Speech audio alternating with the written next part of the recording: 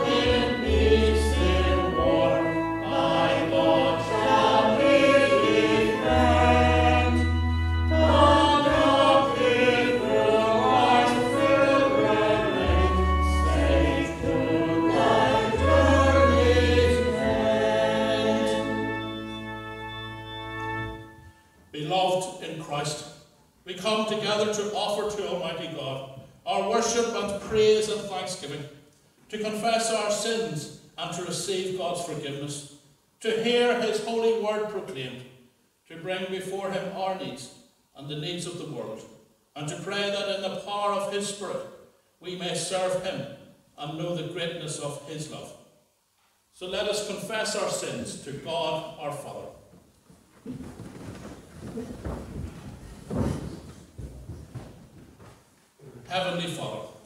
Heavenly Father, we have sinned against you and against our neighbour, in thought and word and deed, through negligence, through weakness, through our own deliberate fault, by what we have done and by what we have failed to do. We are truly sorry and repent of all our sins, for the sake of your Son, Jesus Christ, who died for us. Forgive us all that is past, and grant that we may serve you in newness of life, to the glory of your name. Amen. Almighty God, who forgives all who truly repent, have mercy upon us. Pardon and deliver us from all our sins. Confirm and strengthen us in all goodness, and keep us in eternal life, through Jesus Christ our Lord. Amen. We stand. O Lord, open our lips, and our mouth will proclaim your praise. O God, make speed to save us. O Lord, make haste to help us. Glory to the Father, and to the Son, and to the Holy Spirit. As it was in the beginning, is now, and shall be forever. Amen. Praise the Lord. The Lord's name be praised.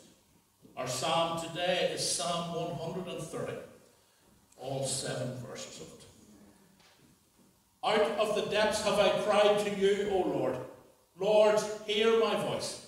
Let your ears consider well the voice of my supplication. If you, Lord, were to mark what is done amiss, O Lord, who can stand? but there is forgiveness with you.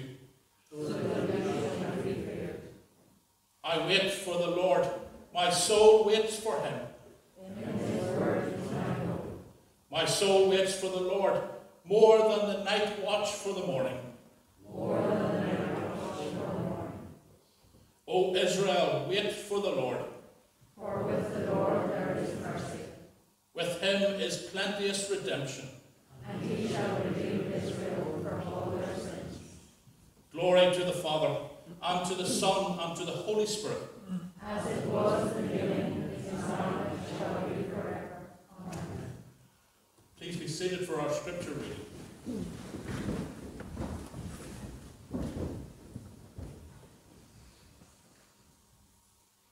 A reading from the Gospel of St. John, chapter 6, beginning at the 35th verse.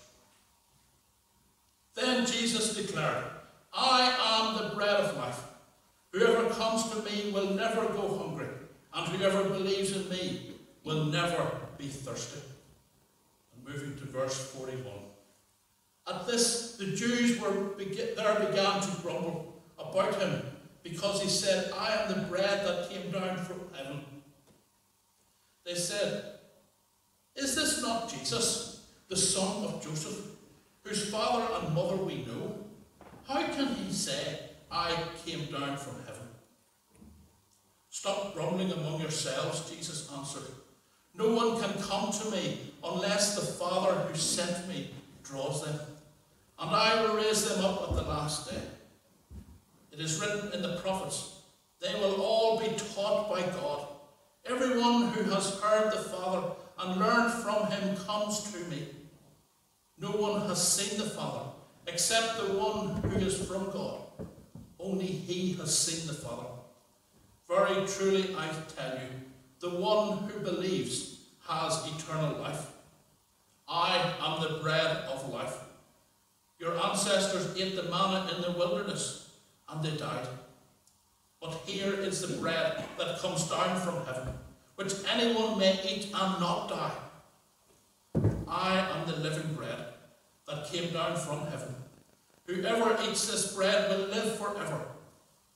This bread is my flesh, which I will give for the life of the world. This is the word of God. Thanks be to God.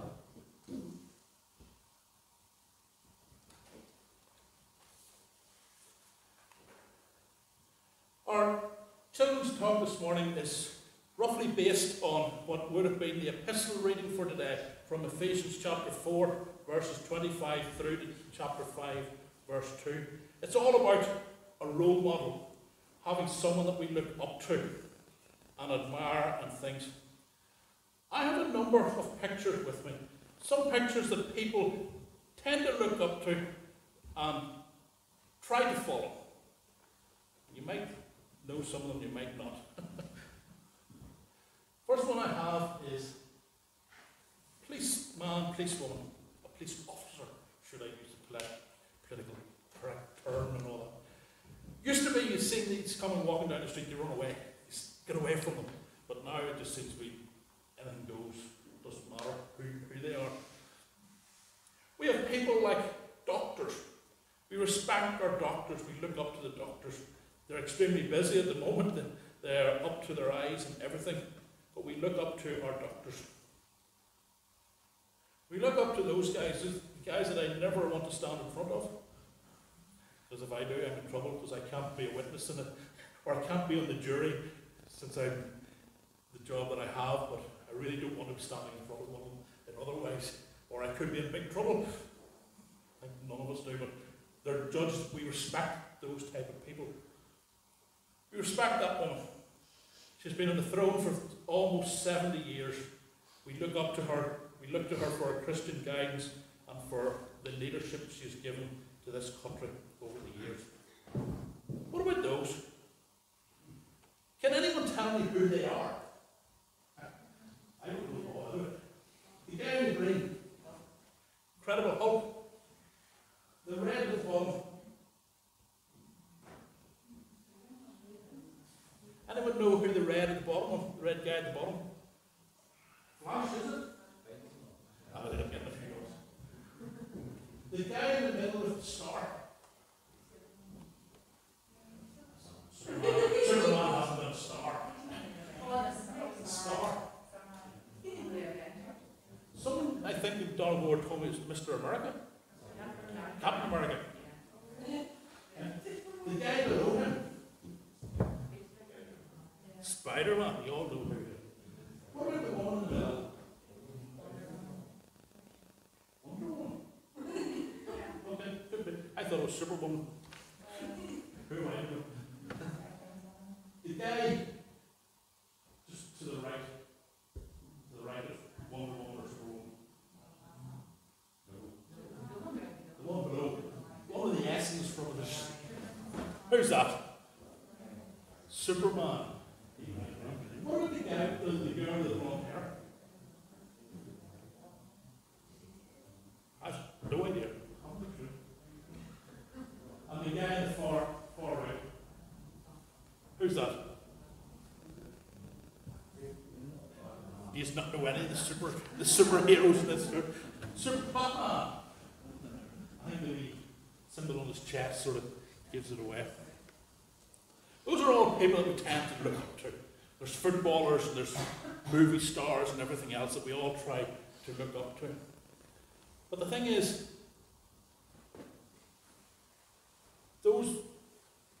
when we look up to those type of models, or role models, we have to be very careful. If we choose a role model just because the person is rich and famous, we will most likely be disappointed. But if you're looking for a proper role model, here is a good place to... Oh, sorry, I forgot that one. We have our role models. We look up to our parents as role models to guide us in our life. So to find the proper role model is we need to look in that. We need to look in our Bibles. Jesus gives us someone to look, or God gives us Jesus, someone to look up to, someone to follow. And that's what Paul in Ephesians was trying to tell the people. He told them to imitate God in everything you do, because you are his dear children. Live a life filled with love, following the example of Christ. He loved us and offered himself as a sacrifice for us. So that's the person we need to be looking up to. Not all these other people who will eventually die, or they're just made up characters. So, I want to ask you a question. I want you to shout out the answers. This will be fun. What are some of the things that make Jesus the perfect role model for us to follow?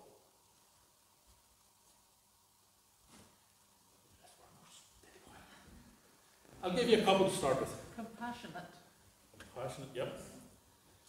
Jesus is kind. He's loving. He's forgiving. He's patient. He's obedient. He's respectful. He's truthful. That's just a few. Those are the type of people, or the type of things that Jesus is to us, and they're the type of things that we should be trying to copy. We should be trying to copy those things. Jesus is our perfect role model because he's God's perfect Son who brings salvation to all who follow him. So let us pray. God, thank you for sending your Son to save us and to be the perfect role model for us to follow. Though others may fail, Jesus never fails. We want to live a life that is pleasing to you. In Jesus' name we pray. Amen.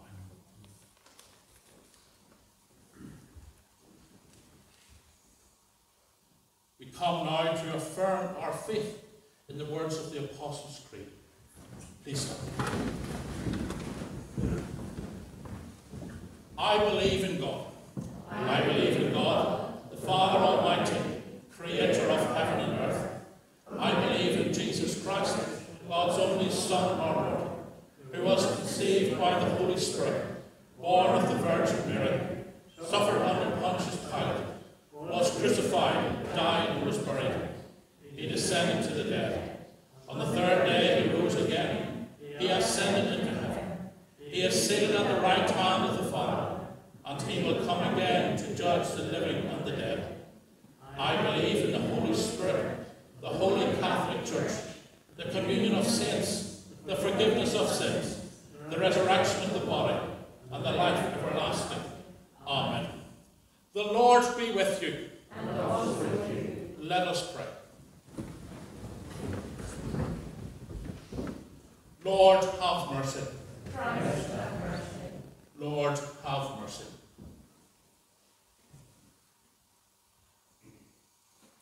Our Father, who art in heaven, hallowed be thy name. Thy kingdom come, thy will be done on earth as in heaven.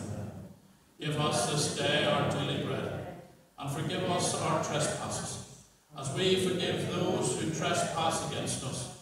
And lead us not into temptation, but deliver us from evil. For thine is the kingdom, the power, and the glory, forever and ever. Amen. Show us your mercy, O Lord. And grant us your salvation. O Lord, save the Queen. And grant her government wisdom. Let your ministers be clothed with righteousness. And let your servants shout with joy. O Lord, save your people. And bless those whom you have chosen. Give peace in our time, O Lord. And let your glory be over all the earth. O God, make clean our hearts within us. And renew us by your Holy Spirit. The collect for today, the 10th Sunday after Triplet. Let your merciful ears, O Lord, be open to the prayers of your humble servants, and that they may obtain their petitions. Make them to ask such things as pleases you. Through Jesus Christ our Lord. Amen. The collects of morning prayer.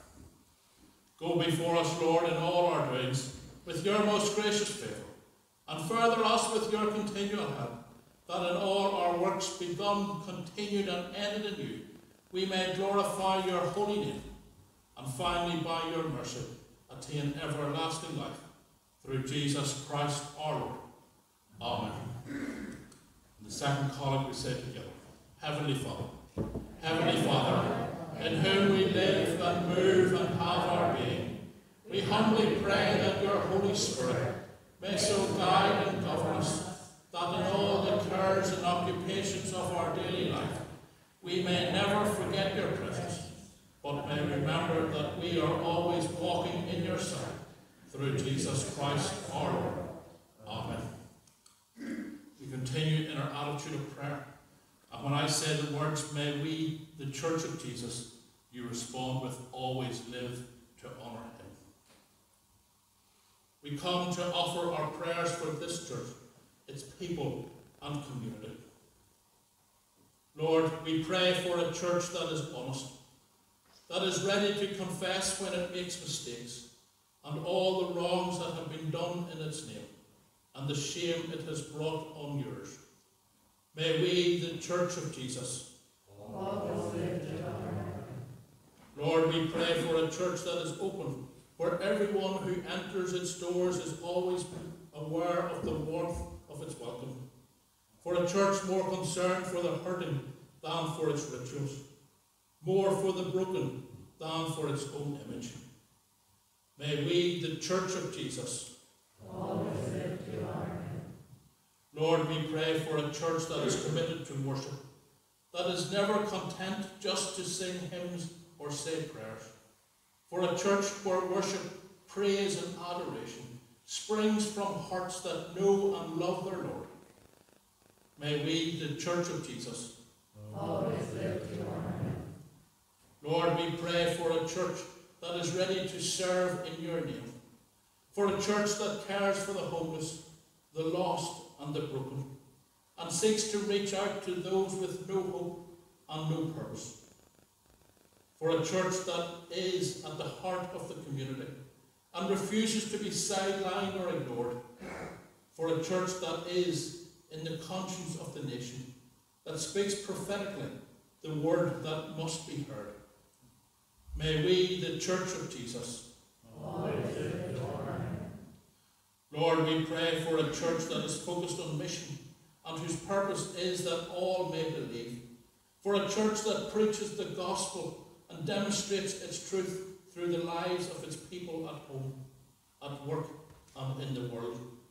For a church committed to evangelism and whose every meeting and every committee is centred on Christ and bringing others to know him as Lord. May we, the Church of Jesus, always live to honor him.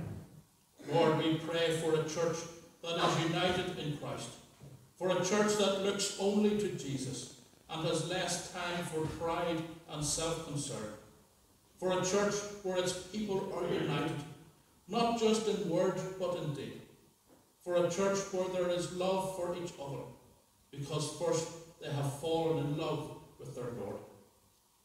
May we, the Church of Jesus, always live to honor him. we pray this in the name of Jesus Christ our Lord. Amen. God of love, look mercifully upon those who are facing the bitterness of bereavement and give them your peace. We pray in particular for those families in this area and parish who have lost family members in sudden circumstances. Help them to tread the lonely path before them with faith and courage, and strengthen their hope in him who overcame death and opened for us the gate of life, your Son, our Saviour, Jesus Christ. Amen. Lord Jesus Christ, in the days of your flesh, the sick were brought to you for healing.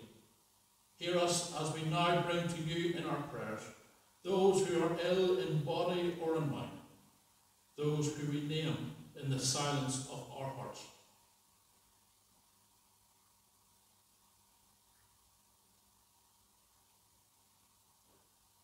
May your presence be with them to relieve suffering and distress, and to restore them to fullness of life, for your great love's sake. Amen. We sum up all our prayers in the words of the grace. The grace of our Lord Jesus Christ, and the love of God, and the fellowship of the Holy Spirit be with us all evermore. Amen. We join to sing our second hymn, hymn number 372, Through All the Changing Scenes of Life. We omit verses 4 and 5.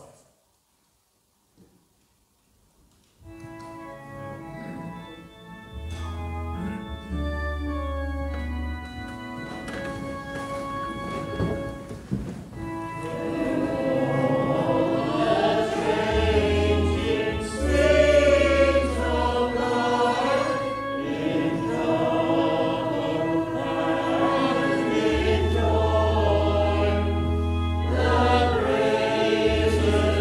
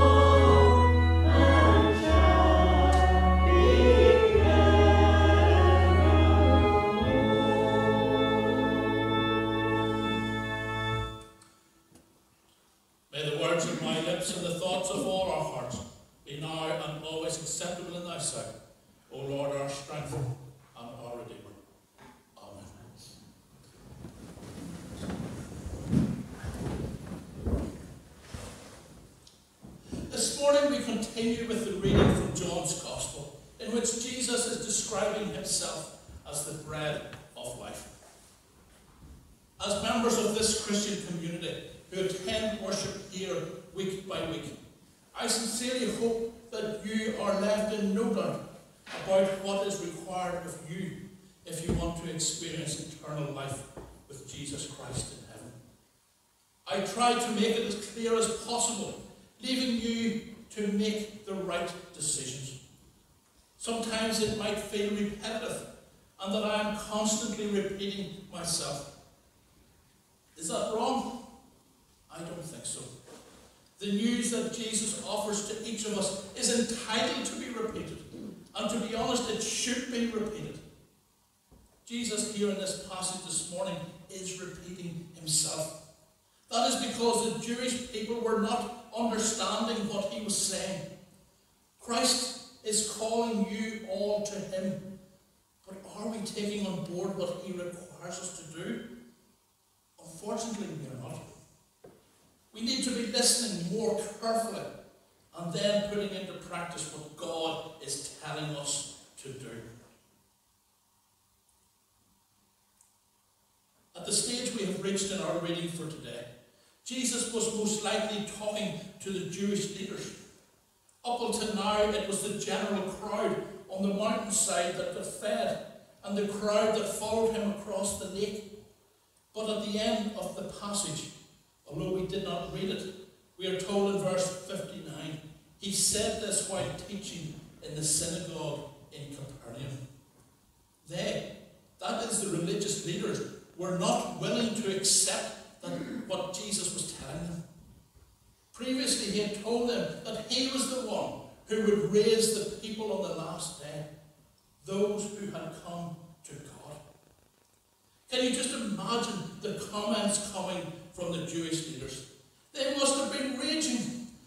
Who does this guy think he is? He has had no training, and how could he stand up and contradict all that we are telling the people? It's a natural thing to be thinking of. We, even in this day and age, do the same. How many times have you thought to yourself about someone who is speaking as to who do they think they are? I know all about them, and that is not the way they got on years ago. But the thing is that people do change, and that is something that we tend to forget. God can and does use events from the past in people's lives that can be of advantage in the future that we cannot see at the present. After all of us who are Christian have been forgiven of our sins, and we use or should be using that experience to tell others about the same love of Jesus that saved us, that will also save them. Notice what the Jewish leaders said to themselves in verse 42. Is this not Jesus, the son of Joseph, whose father and mother we know? How can he say, I come down from heaven? They did not understand the scriptures. In other words, the Old Testament, which is our equivalent. If they had have studied the scriptures as they claim, they would have known that a Messiah was to come from God. Joseph was, of course, the legal father to Jesus, but not his natural father. Jesus told the leaders to stop with all their grumbling, as they were known, we all know, for their grumbling and for their murmuring. As we are told back in the time of Moses, an event that I have referred to this past 2 Sundays. They were complaining about not having to eat, or having nothing to eat in the wilderness, and how they would have been better off remaining as slaves in Egypt. But God provided what they needed, not what they wanted. I believe there is a lesson in that for each and every one of us. We need to be very careful in our demands. Are they just for our own benefit, or for the benefit of all those around us? The good news that is offered by Christ is for everyone, not just a select few. Jesus then says in verse 44, "No one can come to me unless the Father who sent me draws them, and I will raise them up at the last day." This is one of those phrases that for the normal person in the street could be quite difficult to get their heads around. Some ask the question as to why God would want anyone to perish. The simple fact is that he doesn't. Sin entered the world through the actions of Adam and Eve in the Garden of Eden from the beginning of creation. Up until that point, everything was pure and good. Evil did not exist. That made the relationship between God and humans very harmonious. As God is pure, no trace of sin can be around him. That is why we are separated from God. But it does not mean that he doesn't love us any the less. There are two forces working here at the same time. God wants us back into that relationship with him that existed before the fall of man. But the devil is fighting against that, wanting us to remain as we are, living a life that is self-centered and focusing on ourselves. God wants to draw us to himself, but for that to happen, we must want to be drawn to him. We need to be putting ourselves into the path where we can be open to what the Bible teaches us and come with a mind that is willing to learn from the reading and preaching of God's word, so that we can realize the errors of our ways. For us as humanity to get back into that perfect relationship with God, God had to do something that was very drastic. Only someone who was pure could come and step in the place for everyone else, so that through him we have the opportunity of reaching out to God and joining with him when our time on this earth is over, should that be a long time or a short time. God is directing us to Jesus. We need to be following or walking in that direction and then be open to what he wants for our lives. Jesus is the go-between between God and us. And it is only through him that we can be saved. And it is when he comes again that all those who believed in him will be raised to spend eternity in heaven with Jesus. Now, if that doesn't make you excited, nothing will. The devil will try his best to convince you otherwise, to do your own thing and say that you're good enough. But as Jesus says, it is only him who will raise people up at the last day.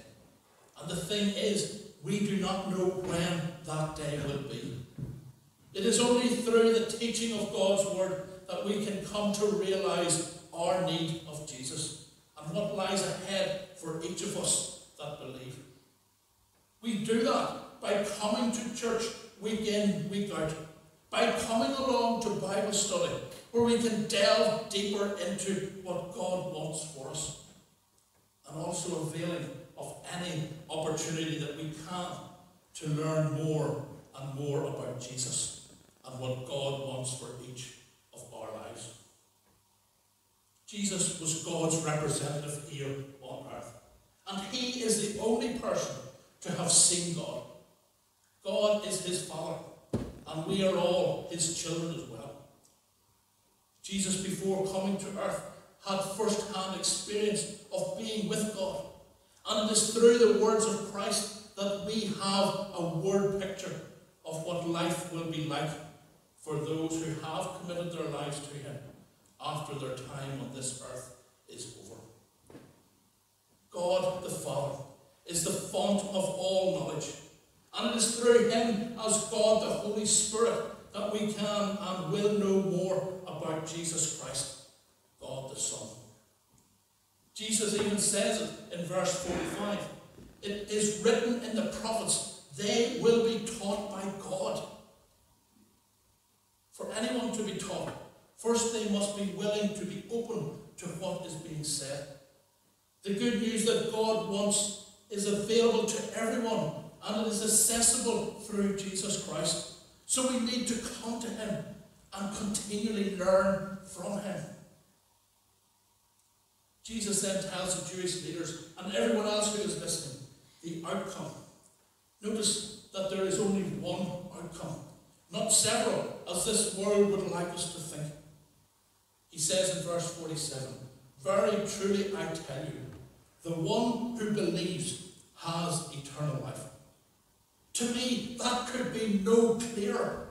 Eternal life is only available by believing in Jesus Christ as Lord over all our lives, not just a small part of it on a Sunday morning. There is the option for each of us. We either believe and trust in Jesus Christ who died for us, who died for every one of us, or we reject him. It's the only two options available, and we must decide before it's too late for us. Anything physical will never last, but a faith in Jesus Christ is the one thing that will last forever, and I'm glad to be part of it. I want you to join with me and be part of that community with Christ as the head of our lives. The scripture reading this morning finishes with these words from Jesus. "I am the living bread that came down from heaven. Whoever eats this bread will live forever. This bread is my flesh, which I will give for the life of the world." That promise of Christ was fulfilled at the cross when Jesus died for you and for me. There is an open invitation for all of us. So please do not reject it, but accept the invitation and be certain of your place in heaven. Amen.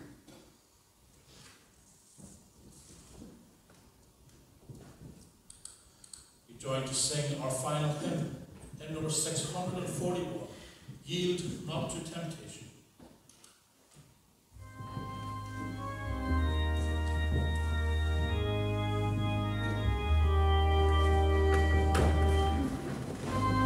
Thank you.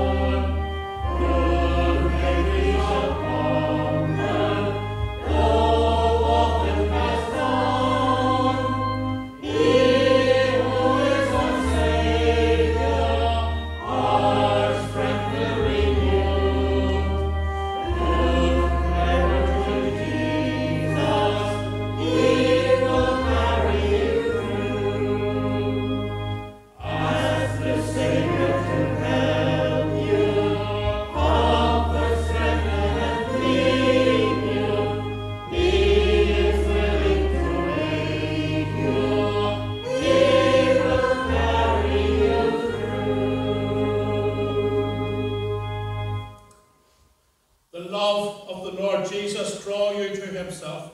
The power of the Lord Jesus strengthen you in his service.